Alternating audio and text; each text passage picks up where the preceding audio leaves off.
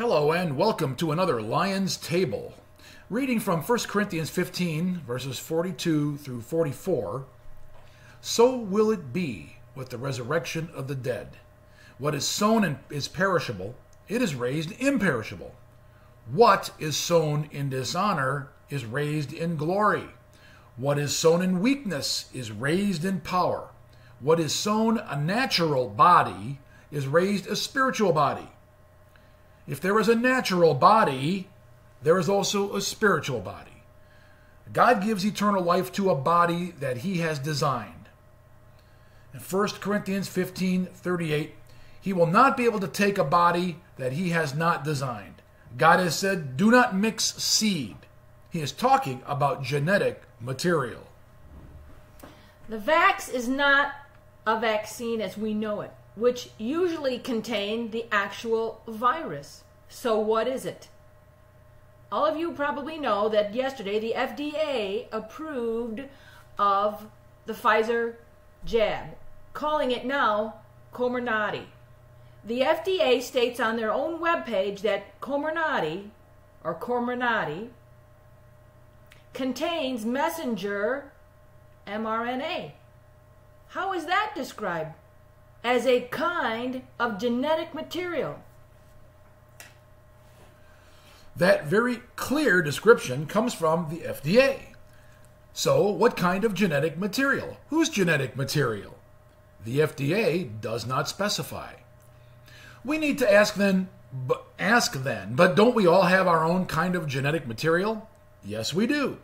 If I die of a natural virus or a natural vaccine, which years ago the vaccine was made of the natural virus, then I die by God's design, and I will be raised into my spiritual body. Reading again from 1 Corinthians 15:36 through 40. Someone will ask, how are the dead raised? What kind of body will they come? You fool, what you sow does not come to life unless it dies. What you sow is not the body that will be, but just a seed, perhaps of wheat or something else. But God gives it a body as he has designed, and to each of seed he gives its own. Not all flesh is the same. Men have one kind of flesh, animals have another, birds another, and fish another. There are also heavenly bodies and earthly bodies. Keep my decrees. Do not mate different kinds of animals. Leviticus 19, verse 9. Remember, our body is of God's creation. God gives it a body as he has designed, and to each kind of seed. Similarly, there are different kinds of flesh. One kind for humans, another for animals, another for birds, another for fish. That can be found in 1 Corinthians 15, verses 38 through 39. So, as for taking the Comirnaty, we effectively, as Christians, defend through 1 Corinthians 15 that if this contains a kind of genetic material, we as Christians cannot accept a kind of genetic material. We are already, by God's design, our own kind of genetic material. Exactly. But, some people will ask the question about government. Well, if the government tells us to do it, shouldn't we do that? Again, God established his government here on this earth when he sent his son. Now, how do we obey? We love God with all our heart, mind, soul, and strength. And the government that he established, Jesus Christ, who is our salvation. Who is his government? Well, Jesus Christ, who is the God the Son. Who was at the beginning, was with God, and is God. Jesus is the head of God's government, and we, the people who are in him, follow his lead. Let us be absolutely clear about that. God is not referring to any man-controlled government. Romans 12:2 says, do not be conformed to this world, but be transformed by the renewing of your mind. Then you will be able to test and approve what is good, pleasing, and the perfect will of God. Now, reading from Acts 4, verse 12. Salvation exists in no one else, for there is no other name under heaven given to men by which we must be saved. Didn't Peter and John disobey government when they declared that they would not stop proclaiming Christ? You bet. What shall we do with these men? They asked. It is clear to everyone living in Jerusalem that a remarkable miracle has occurred through them, and we cannot deny it.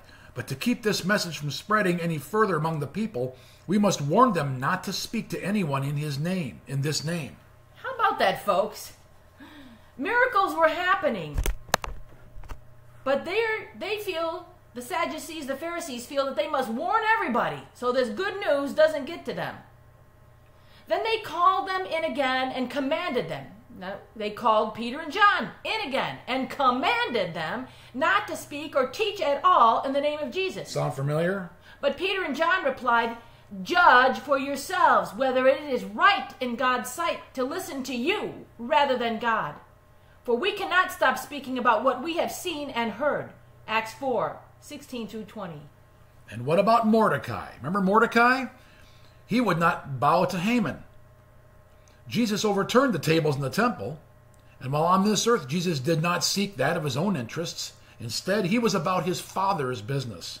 Not man's business, not politicians' business, not Rome's business, not the business of the government. Remember, our body is of God's creation. It is sown a natural body. It is raised a spiritual body. If there is a natural body, there is also a spiritual body. 1 Corinthians 15, verse 44. Well, thanks for joining us on this Lion's Table. We hope this has been enlightening and eye-opening and important to you and blessed you. And we ask you, as always, if you have any prayer requests, leave them behind. We will be glad to pray for you. Please leave your comments. Like and subscribe this video channel if you can. We post these videos on Rumble, so they're all found there. And if you want to subscribe there, we ask you to do that. Thanks for joining us. We'll talk to you again.